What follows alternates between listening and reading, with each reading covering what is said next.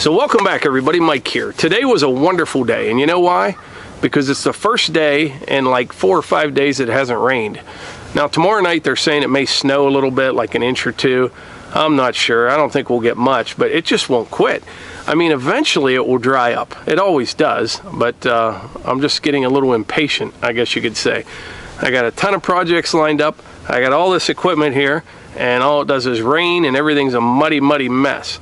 But like I said, it'll turn around. It always does. I just have to concentrate on other things until that day comes. Oh, if you hadn't seen the last video, I'm going to put that right here. That video is pretty cool, and there was a lot of questions in the comments on that video on how long it took to shoot that video. It took about 3 hours to shoot it and about 2.5 hours or so to edit that video. I put a lot of work into it, but I think it worked out well, and everyone in the comments seemed to like it, and their kids liked it and things like that. So if you want to check that out, if you didn't already see it, and share it with your friends, it's a nice video, kind of entertaining. So anyway, today I'm going to split a little bit of firewood, and I want to try out this little dump trailer, hooking it up to the rear remotes on the RK37. I did a video on the RK by King Kutter dump trailer. I'll put that video right here, and how that trailer dumps manually.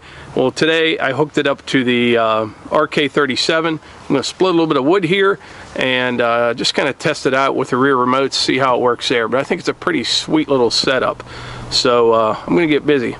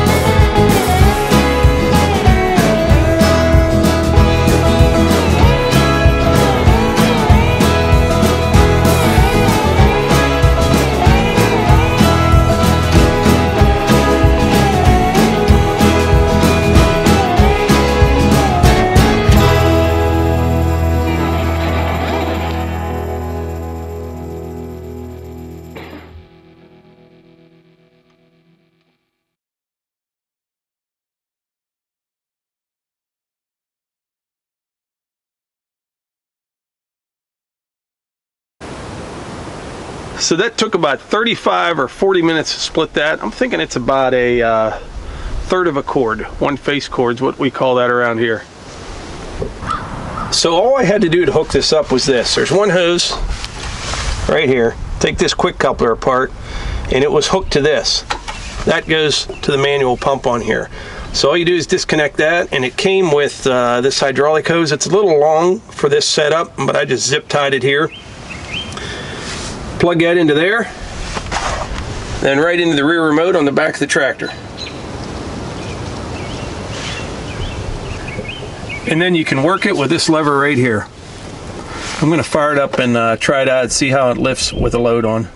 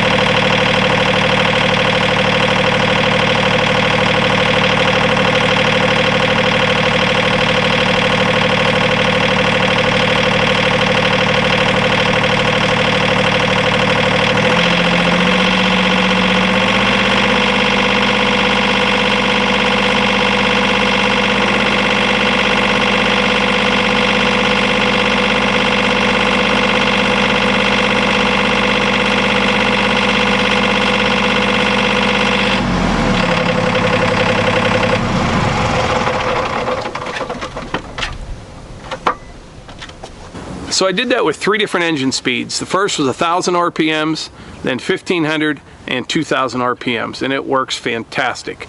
I will use this trailer an awful lot. Right now I have it hooked up to the RK37, which I don't think you've really seen yet.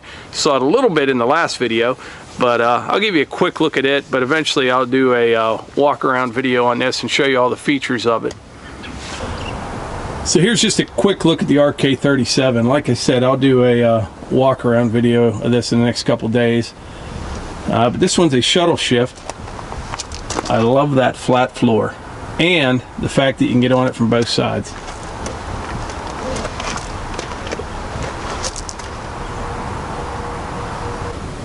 So the dump trailer hooked up to the rear remotes works perfectly. Can't wait to really use this thing when it dries up. I keep saying that in every video, it just never dries up. Speaking of that, what's the weather like in your area? Comment below, let me know where you're from and what the weather's been like and how your spring is so far. But once the weather finally does turn around, which I'm sure it will because it always does, I am going to be a firewood gathering fool with this little dump trailer.